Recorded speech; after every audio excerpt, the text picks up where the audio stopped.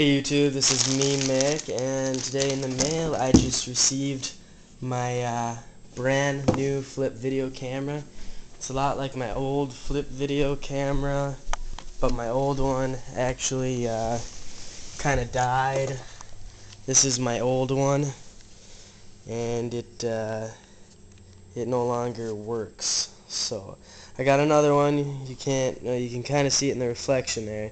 I mean, it's the same thing, but I got a new one. So for my first video on this new camera I got, I'm going to show you my my DVD player setup that I have. I have it hooked up to my external hard drive. It's a really nice setup. Turn on the DVD player here.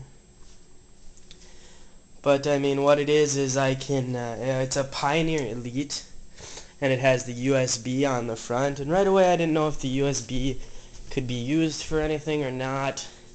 I have over time acquired quite a bit of movies that I have put on my external hard drive, and so one day I was curious. It's just a Western Digital 320 gig USB.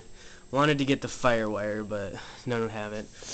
Anyway, one day I was curious as to what would happen if I plugged it in through the USB, and it's actually really cool. It surprised me. It comes up on the TV as you can do DivX playback through it, which is freaking sweet. So I'll just show you what it do. DVD. This remote isn't working. Okay, well anyway, I can use the buttons on here. But it has, you can go through DivX playback, and then this is actually everything that's inside of my hard drive here. I have, you know, various movies on here, all sorts of them. But I mean, basically, it's really cool. You can go through and say I want to watch. Well, I don't know what I want to watch.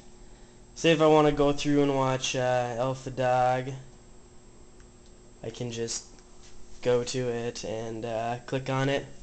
It reads the index on it, and I mean, for being like on camera ripped AVI, it should be bad quality, but actually, as you can see, decent quality. I'm not going to play any of the movie for copyright purposes, so get back out of there. And you can fully fast forward and everything here too. Hit stop on that, so you can resume everything just like a regular DVD player. But anyway, that's the cool DVD setup. Got about 200 movies altogether on a couple different hard drives, so it's a good setup. I like it a lot. It's a lot of fun.